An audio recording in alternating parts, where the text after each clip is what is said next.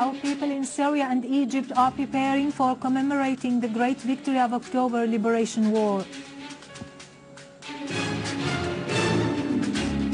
The Kremlin expresses regret that the Russian-US meeting between both countries' presidents scheduled in Indonesia will not happen.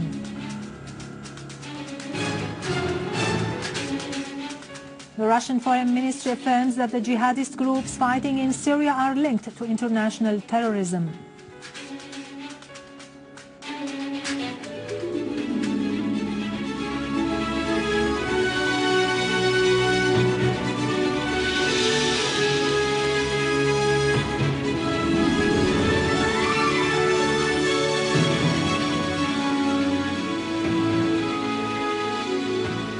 Good afternoon, ladies and gentlemen. This is Irado Krikorian with the news in English. Our people in Syria and Egypt are preparing for commemorating the 40th anniversary of the October Liberation War, which is considered a luminous landmark in the history of modern Syria. On October 6, 1973, the Syrian and Egyptian armies achieved a landslide victory against the Israeli army. The victory inaugurated the dawn of a new era and created a promising turning point in the life of the Arab nation. This sweeping victory had great consequences at the local and international levels. Inspired by the sublime values and great meanings of October victory, Syrian people and army are determined to press ahead with their battle to uproot terrorism and restore security and stability to Syria.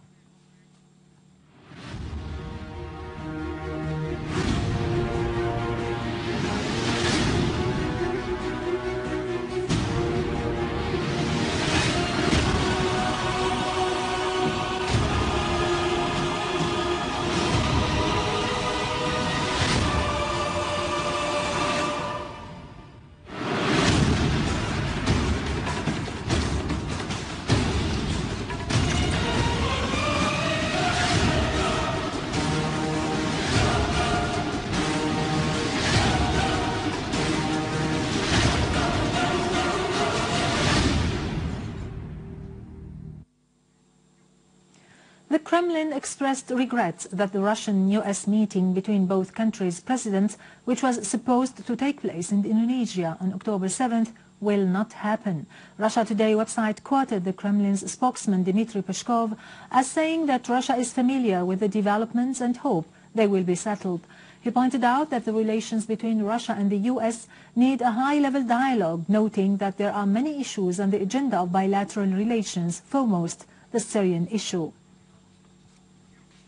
The Russian Foreign Ministry affirmed in a statement that the jihadist groups fighting in Syria are linked to international terrorism and are prepared to continue murdering and destroying not just in Syria but in other countries.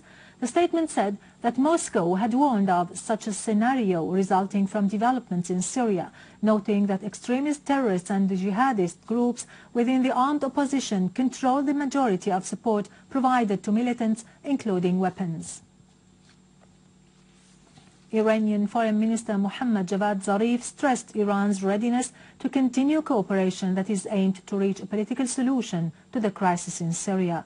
Zarif called during a recent meeting with the UN Secretary-General Ban Ki-moon upon the UN to play an essential role in settling the regional crisis, security issues and international challenges. Zarif warned during the talks, which took place on the sidelines of the 68th UN General Assembly, against the dangers of the extremist groups in Syria possessing chemical weapons, calling for collective efforts for the removal of chemical weapons. For his part, Ban stressed that Iran can play a vital and important role in solving the crisis in Syria.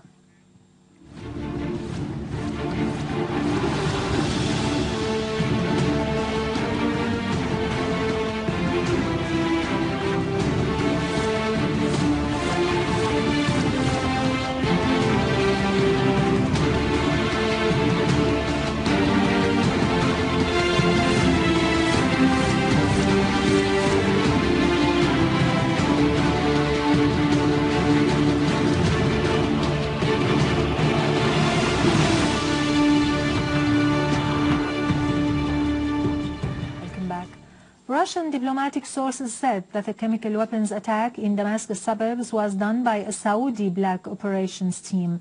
Russia Today website quoted one of the sources as saying that based on data from a number of sources, a picture can be pieced together. The criminal provocation in eastern Ghouta was done by a black team that the Saudis sent to Jordan and which acted with support of the so-called Liwa al-Islam group. Meanwhile, Viktor Ivanov, the chief of the Russian Federal Drug Control Service, warns that armed groups from Syria could start infiltrating the Caucasus region. He added that Russian experts are predicting that foreign mercenaries in Syria who have been structured into paramilitary groups competing with each other will swarm toward the Caucasus. With this, we end our news for today. Thank you for watching. For more details about Syria and the region, and to view this bulletin again, you can always visit our website in English, syriaonline.sy.